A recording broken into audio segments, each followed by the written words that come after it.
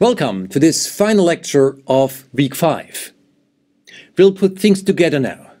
We will consider fluctuations of spike timing and fluctuations of membrane potential in a simple neuron model, in the leaky integrated fire model. So we have seen for a passive membrane, described by this kind of differential equation, driven by a fluctuating current, that we can calculate the fluctuating membrane potential. The main difference to the case of a leaky integrated fire model is that this linear differential equation is combined with a threshold and reset process. If the membrane potential hits the threshold, then a spike is emitted. The spike is a formal event. We take note of the spike, and then we reset the membrane potential to some reset value, and this value here would be UR. Now, the fluctuating input current continues, and so we would have another rise towards the threshold. So this is the simulation of this situation. It's a leaky integrated fire model. If the membrane potential hits the threshold, we reset, in that case, to the equilibrium potential UR equals 0. Now, we discussed at the beginning of this week the notion of interspike intervals. In such a model, interspike intervals are irregular, and we can build up a distribution of interspike intervals. And what you see is that there's a broad distribution of interspike intervals. Moreover, there are no intervals below, say, 2 or 3 milliseconds. And the reason is that once the membrane potential has been reset, it takes some time until the membrane potential is again close to threshold. Now, what I've plotted here with a dashed line is what you would get with a current that's just the mean current. The current is switched on at 0, and then it has a constant value I0. If I use this constant value, my neuron, which is then noise-free, would show a membrane potential that exponentially approaches a final value, which is U tilde equals R times I0. The total current has this constant part plus a noise part. The noise part is the time-dependent part. Without the noisy contribution, this neuron would never spike. The membrane potential would remain subthreshold. Subthreshold means that this U tilde is smaller than theta, and theta is this value here. Is the threshold for reset. Now that's the situation which I just discussed.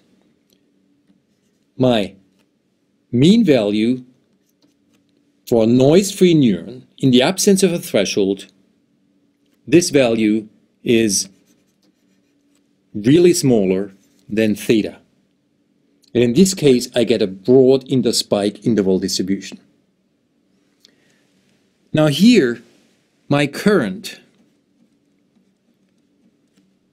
is stronger. The mean current, without the fluctuation itself, is enough to reach the threshold. So without a threshold, the mean value would be above the threshold theta. That's indicated by the dashed line. But because there's a threshold, of course, I have a spike, I reset, I have another spike, I reset.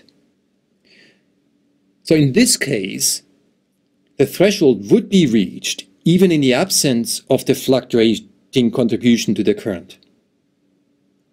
And for this superthreshold regime, the interval distribution is sharply peaked. And if the noise level is low, then the peak would sit exactly at the interspike interval T, which you would find for noise-free stimulation. To say it differently, in the superthreshold regime, the neuron would fire in any case. In the absence of noise, it would fire regularly.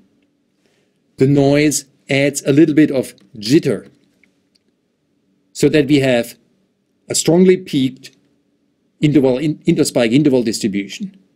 But this interval distribution is narrow.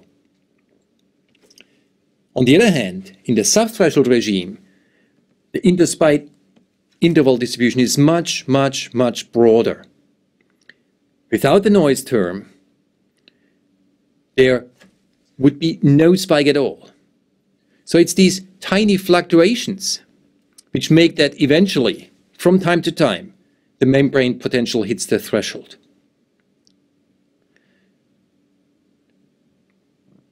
Thus, spike firing is driven by the fluctuations. We call this the fluctuation-driven regime. On this side here, it's driven by the mean input. The mean input alone would make the neuron fire. Interestingly, if we zoom in on this subthreshold regime, it looks very similar to the in vivo data of subthreshold membrane potential fluctuations.